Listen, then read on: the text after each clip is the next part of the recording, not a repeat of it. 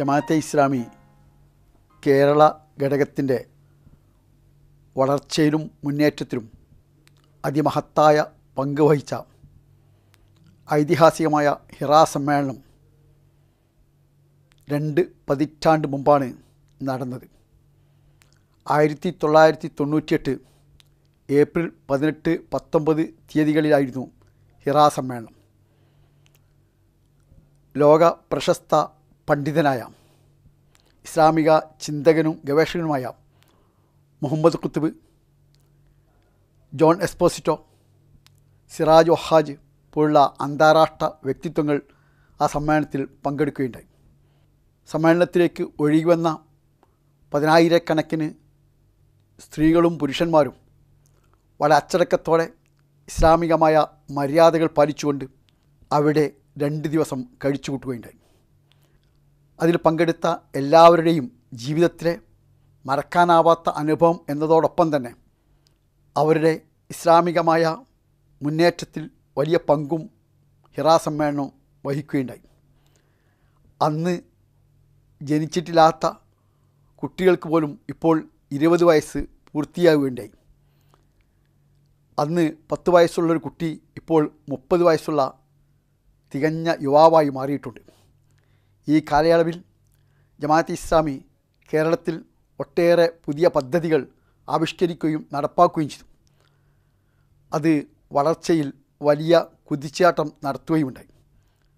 കേരളീയ പൊതുസമൂഹത്തിൽ ഇസ്ലാമിനെ സംബന്ധിച്ച തെറ്റിദ്ധാരണകൾ നീക്കാനും അതിനെക്കുറിച്ച മതിപ്പും ആദരവും വർദ്ധിപ്പിക്കുവാനും ഹിറാ സമ്മേളനം ഏറെ സഹായമാകുകയുണ്ടായി.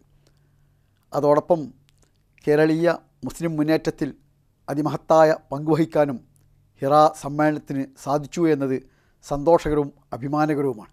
അതോടൊപ്പം അന്ന് ആ സമ്മേളനത്തിന് നേതൃത്വം നൽകിയ പലരും ഇന്ന് നമ്മോടൊപ്പമില്ല. ജമാഅത്തെ ഇസ്ലാമിയുടെ കേരള സംസ്ഥാനത്തിൻ്റെ ജനറൽ സെക്രട്ടറിയായി ദീർഘകാലം സേവനമനുഷ്ഠിച്ച അബ്ദുൽ തങ്ങൾ, സെക്രട്ടറിയായി പ്രവർത്തിച്ച കൊണ്ടോട്ടി അബ്ദുറഹ്മാൻ സാഹിബ്, KT അബ്ദുറഹീം സാഹിബ്, ആലുവ TK സാഹിബ്, അസാധാരണമായ പാണ്ഡിത്യം കൊണ്ടും വിനയം കൊണ്ടും സമർപ്പണ സന്നദ്ധത കൊണ്ടും ശ്രദ്ധേയനായിരുന്ന K മൊയ്തുമൗലവി സാഹിബ്, അങ്ങനെ പല പ്രമുഖരായ ആളുകളും നമ്മോട് വിട പറയുകയുണ്ടായി. അവരെല്ലാം അള്ളാഹു അതിമഹത്തായ പ്രതിഫലം നൽകി അവൻ അനുഗ്രഹീതമായ സ്വർഗത്തിൽ ഇഷ്ടദാസരോടൊപ്പം ഒരുമിച്ച് കൂട്ടുമാറാവട്ടെ. നമുക്കെല്ലാം അവരോട് ചെന്നുചേരുവാൻ അള്ളാഹു സൗഭാഗ്യം നൽകുമാറാവട്ടെ. പുതിയ തലമുറയെ സംബന്ധിച്ചിടത്തോളം ഇത് പറഞ്ഞു കേട്ട ഓർമ്മകൾ മാത്രമായിരിക്കും. എന്നാൽ പോലും കഴിഞ്ഞ ആ കാലത്തെക്കുറിച്ച് ആലോചിക്കാനും അറിയാനും അതിന് ആവേശം ഉൾക്കൊള്ളാനും പുതിയ തലമുറയ്ക്ക് പോലും സാധിക്കും.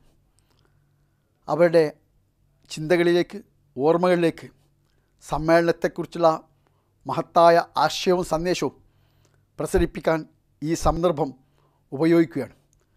ആ സമ്മേളനത്തിൻ്റെ മഹത്തായ നേട്ടങ്ങൾ അനുസ്മരിക്കുന്ന ഈ സന്ദർഭത്തിൽ ഏവർക്കും കൂടുതൽ മുന്നോട്ട് പോകാനുള്ള കരുത്തിനു വേണ്ടി, കഴിവിനു വേണ്ടി പ്രാർത്ഥിക്കുകയും ചെയ്യുന്നു. പ്രപഞ്ചനാഥനായ അള്ളാഹു നമ്മെയെല്ലാം അനുഗ്രഹിക്കുമാറാകട്ടെ.